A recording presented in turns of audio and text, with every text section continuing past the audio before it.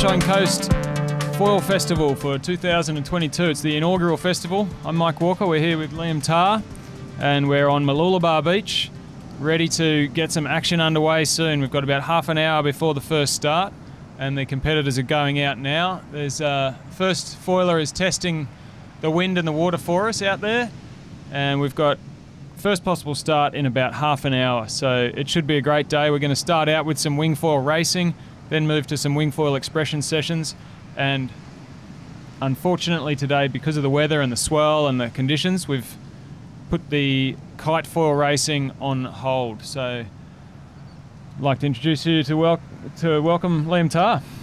Yeah, it's a bit unfortunate about the kite racing today, but hopefully we get some good wing racing in, so that's going to be the main thing.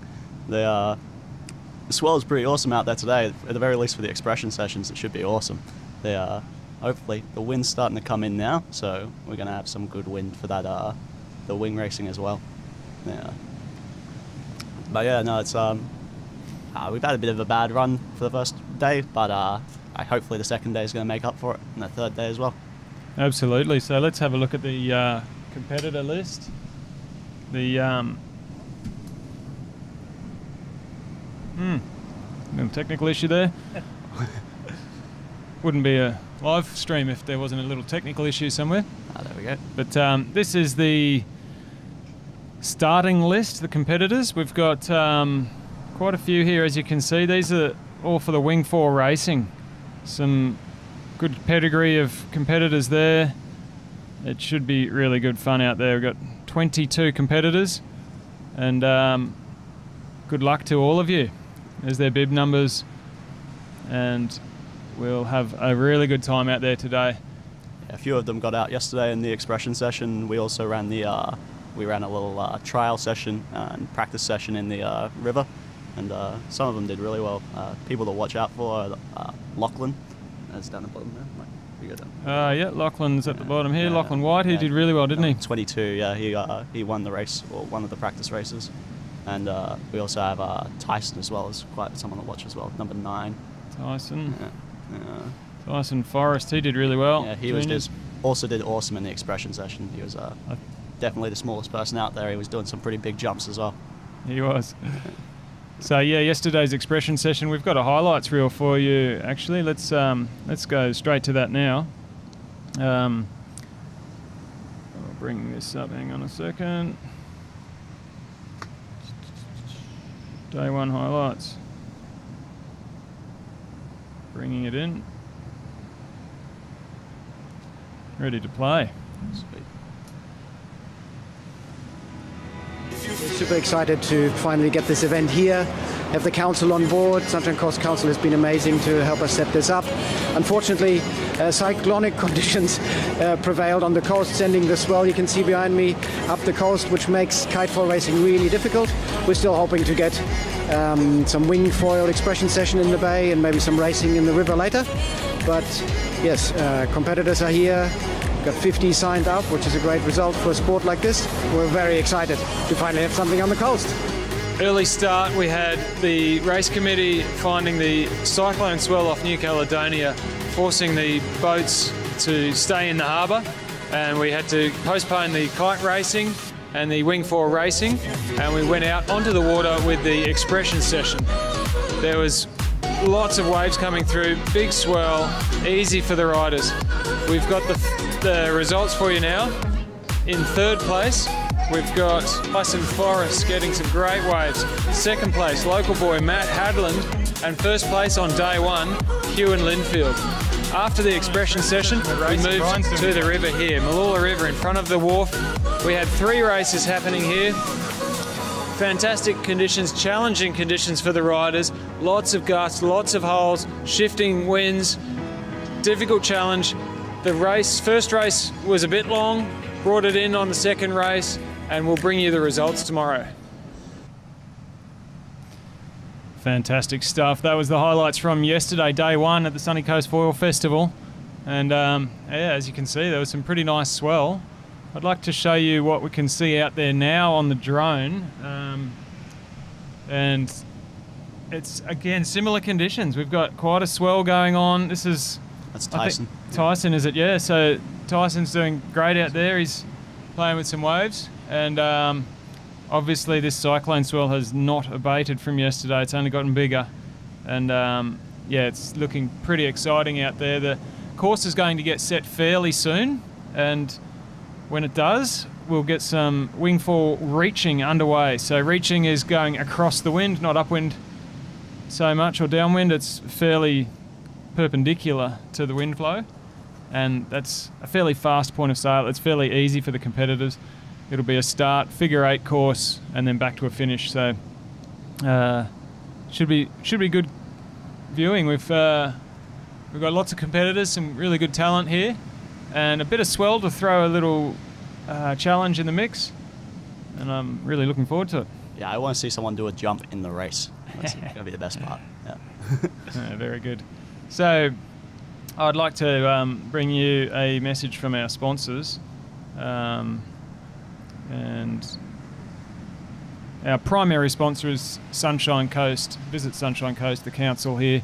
They've been really supportive, and really enjoyed working with those guys on this event. Thank you very much, Sunshine Coast Council.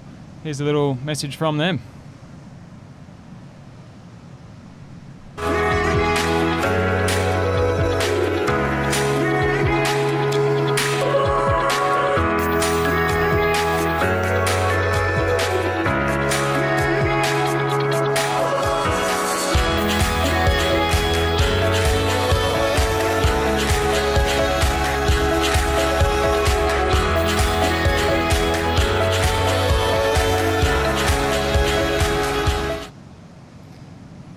Yes, thanks to the Sunshine Coast Council. If you're visiting the Sunshine Coast, there are so many good food and beverage places to go here. There's such a good lifestyle, warm weather, clean waters, clean forests. We've got the hinterland with the views of the Glasshouse Mountains and the rainforests. Fantastic stuff out there, and then also the beach as well. We've got some beautiful selection of beaches here, so come to the Sunshine Coast, visit family and friends, or just come for a holiday, check it out. There's so many tourism activities to do. And yeah, especially the beaches. I'm a beach boy, so can't go past it. Clean sand, clean water, and nice waves. Swell, yeah. Look at that today. That's awesome. Swell's on today. Let's take a bit of a look at the drone, and we'll be able to see. Those guys have got a fair bit of wind out there today. It looks a little bit better than in previous days, and the race committee boat's out as well. He's laying the course in what can only be described as challenging conditions, where we've got a modified racing setup today. The course is going to be set with 2 buoys for the start. Normally in racing, the race committee boat is the starboard end of the start line, and then there's a pin at the port end. But because of the swell so close to the start, we don't want to have the race committee boat on anchor in case a rogue wave or a wide set comes. There's the boat there. You can see how close they are to the swell and how in amongst the action they are. So they don't want to be anchored with this sort of conditions.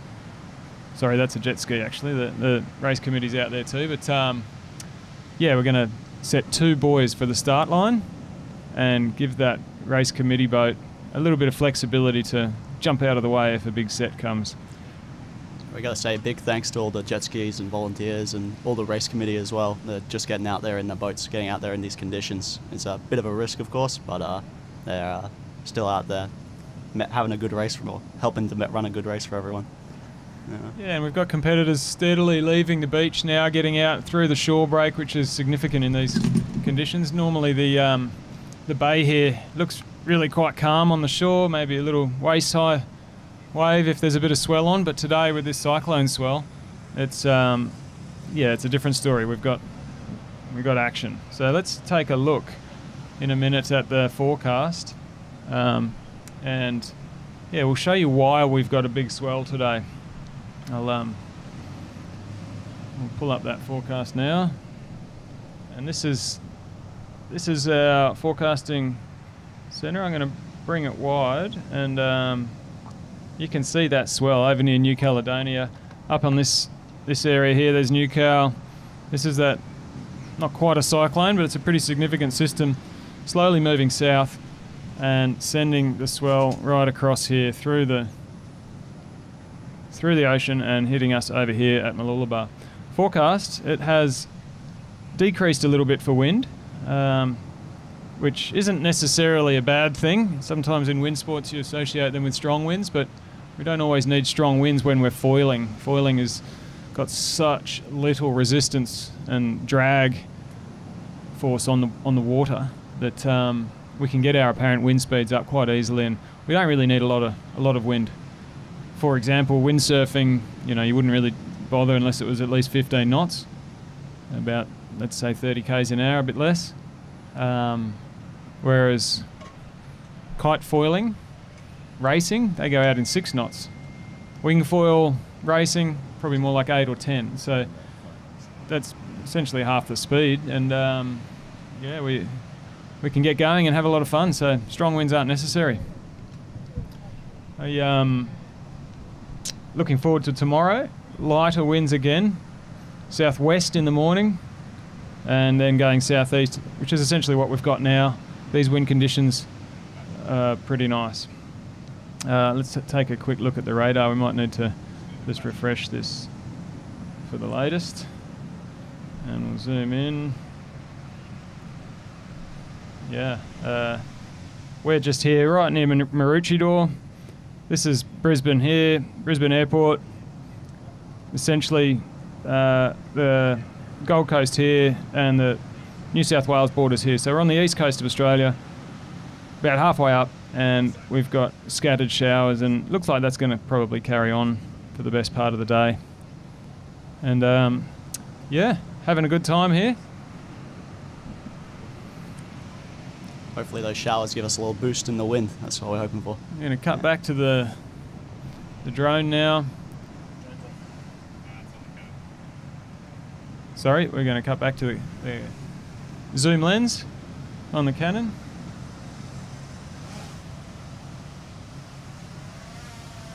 And have a look at what's going on. There's a few boats going out there. Committee boat, jet skis, safety support. That's good stuff. Right now, most of the wingers are just having a bit of fun on the swell, or they're waiting at the start line, one or the other. So they are having a bit of a play around while they got, what is it? Time is 11:45, so starting at 12 o'clock, the racing will be. So right now, everyone's just having a little bit of a play around and getting ready, as you can see out there. Yeah.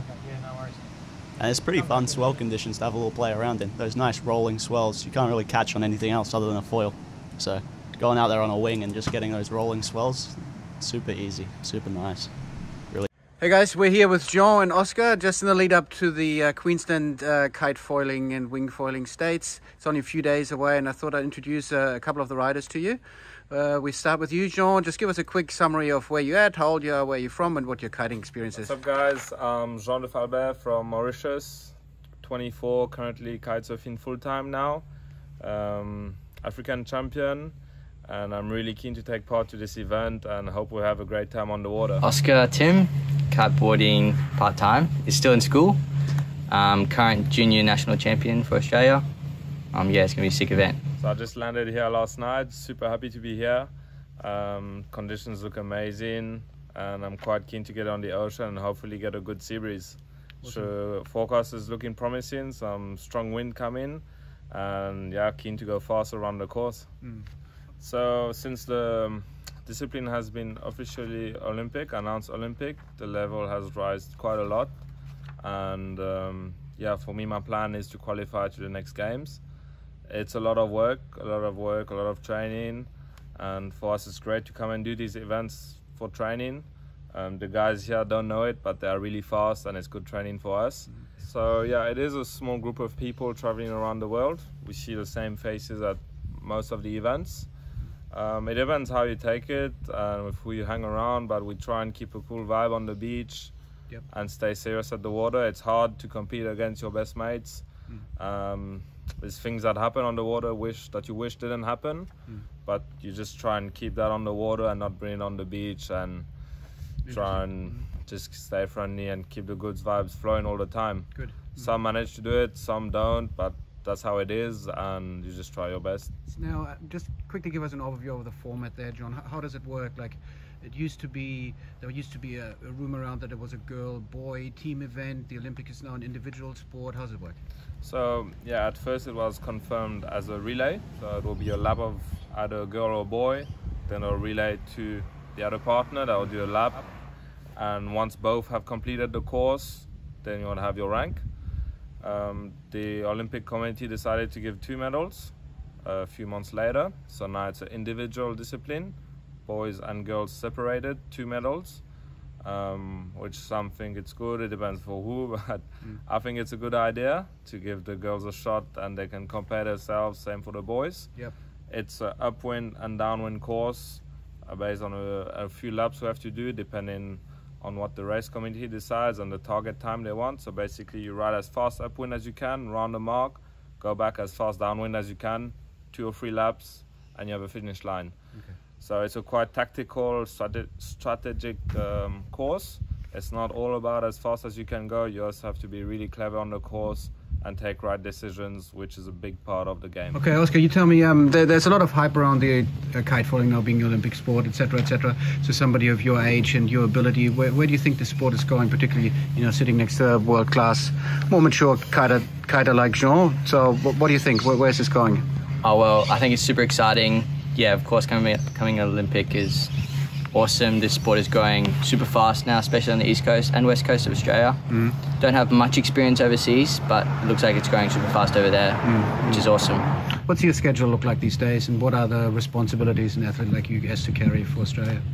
At the moment, it's focusing on school a little bit more as I'm going into grade 12, but I'm trying to get out about 3 to 4 times a week on water, and then gym on top of that, cardio as well, and then just keeping on top of my diet, things like that, trying to increase my weight, get better at the sport. Okay. For anyone to watch this, now we have this event will take place at the Olympic venue for 2032, just off the coast of Alexandra Headlands. There will be a big vantage point there. Oscar, looking at the weather forecast, which I know you guys do every 2 minutes in the lead up to an event like this, what sort of speeds do you anticipate hitting around the course, and how exciting will it be for people to watch this kind of thing? Or I think going downwind, which is our fastest point, we're probably hitting 30, 35 plus knots, which is maxing out pretty much, or for me at least, maxing out top end, which gets pretty scary, but yeah, it's good to watch when you're going that fast. Well, thank you guys. It was awesome, Jean. Thank you. We see you on the race course. Thanks for making the trip out to Australia to, bring our event up to world standard. And Oscar, of course, lead up to the Youth World Championships in the Netherlands. And Jean, thanks very much for making the trip around the world to participate in this. Very happy to have you here. We'll have an interview with Hector, probably your main competitor for this event. You two will battle it out in the next couple of days. Oscar, big event for you in the lead up to the Youth Worlds in the Netherlands. Good luck, guys. Thank you. Good one. What a great interview. Thanks, Kai. Kai's our event coordinator, our event organiser for the SKR Sunny Coast Foil Festival. And thank you very much to Kai, his wife Gabby, and a massive team of volunteers from Malula Bay Yacht Club and in the kiting and wing foiling scene in general. So huge thanks to the volunteers who have really made this event run smooth. Also, like to put a mention in there for some of our smaller sponsors. We've got Waydo Electric Foils from Noosa. They've got a great product there. Easy way to learn foiling. If you want to learn to foil, there's a few ways. You need some forward movement. You can get that from the wind. You can get it from a boat being towed on a rope, or you can get it from an electric foil, or of course from a kite. So obviously the wing and the kite require some additional skills. A boat requires another person and that infrastructure, but an electric foil is something you can do independently. And so Waydo have got a really good product for learning to foil, and also just having fun, hooning around the canals and on the ocean catching waves. So definitely give that a bit of thought if you're looking for a new toy and something to learn foiling with. We've got Forward Whip, fantastic accessories for sailing. F1, wonderful international brand, making anything you need for water sports We've got Kite Thrills who are on the southern end of the Sunshine Coast, teaching and supplying equipment to the masses. And yeah, I think we've got a really good setup here. Quite a big shore break coming into Mooloolaba Bay, and the wing foils are getting ready to go now, so that's good vision. You can see a few of them out there now, racing around the course, just having a few practice runs, getting ready to go. Yeah, it looks good. There's obviously some fairly sizable swells coming through, and the fleet is making their way out through the breaking waves out to the calmer waters out behind. It looks like the course is nearly set, and yeah, I think we'll be making a start in about probably half an hour or a bit less. The first warning signal is scheduled for 12 o'clock, which is pretty soon, 5-10 minutes, and from that warning signal, racers will be getting ready for a start.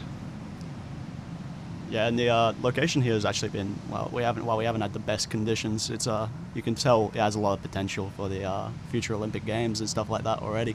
You can see around the wing foilers out there going around their courses and stuff, and it's you can tell, like, out there in the water, once they're actually out there in the water, it's fine. We just have a few techniques we need to work around to get into some more of the into the water part. Let's show you the location, just to give you a bit of a sense of where we're at on the world. Here's our little scene of the site. Obviously we're in Australia, East Coast, and this is the Sunshine Coast, Mooloolaba, the jewel in the crown.